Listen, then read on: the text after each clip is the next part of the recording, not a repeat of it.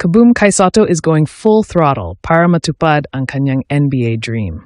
Ang Alpha's big man ay napapansin na ng NBA scouts at fans worldwide. Kung ganyan kaseryoso si Kai, siguradong malayo pa ang mararating niya. Let's dive into why NBA teams are starting to take notice.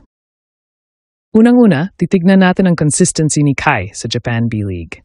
Sa ilang linggo pa lang sa season, kita na agad ang improvement niya, hindi lang sa scoring, kundi pati na rin sa rebounds, blocks, at overall impact sa laro.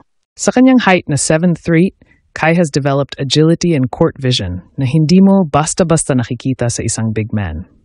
At dahil sa kanyang versatility, madalas siyang ikumpara sa mga NBA big men. Nakakapukaw ng pansin ang kanyang stats.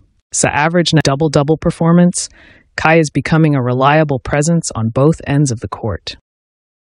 Nagpakitang gilas siya ng 18 rebounds sa isang game niya sa Koshigaya Alphas at may mga games na nagtala siya ng double-digit points.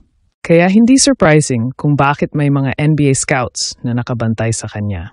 Isa sa mga hinahanap ng NBA ngayon ay ang kombinasyon ng size, speed at skill, at iyan ang hatid ni Kai.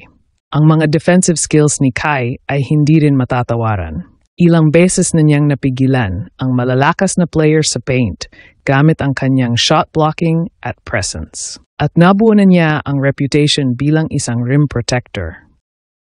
Isang mahalagang katangian para sa mga NBA teams na naghahanap ng defensive anchor. Bukod sa shot blocking, ang kanyang positioning at timing ay nag-improve din. Lagi siyang handang makipagbanggaan at depensahan ang kanyang mga teammates.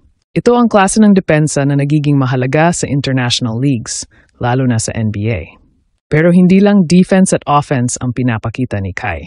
Sa bawat game, nagpapakita rin siya ng growth in maturity. Kung dati, nahihirapan siyang mag-adjust sa physicality, ngayon ay kayod kalabaw na siya, walang takot, at lagi siyang ready to battle sa ilalim.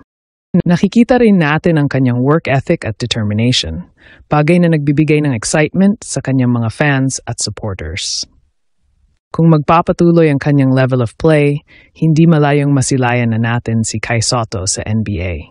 Nakikita rin ng mga analysts na swak siya sa playstyle ng modern NBA na hinihingi ang kombinasyon ng shot blocking, perimeter shooting, at speed sa transition. Ready na si Kai at ang tanong na lang ay kailan siya makakatawid sa US para tuluyang maglaro sa NBA. Kaya abangan natin ang bawat laro ni Kai sa Alphas. Ang bawat minuto sa court ay mahalaga para sa kanya. Isa itong stepping stone sa kanyang NBA dream. Maraming teams ang nakaabang at tayo rin siguradong susuporta kay Kai all the way. Kai Sotto, buong Pilipinas ay nasa likod mo sa iyong journey. Go for that NBA dream, Kai. Kaboom! Shout out to Christian Robley. Thanks for watching. Huwag kalimutang i-click ang subscribe button at notification bell.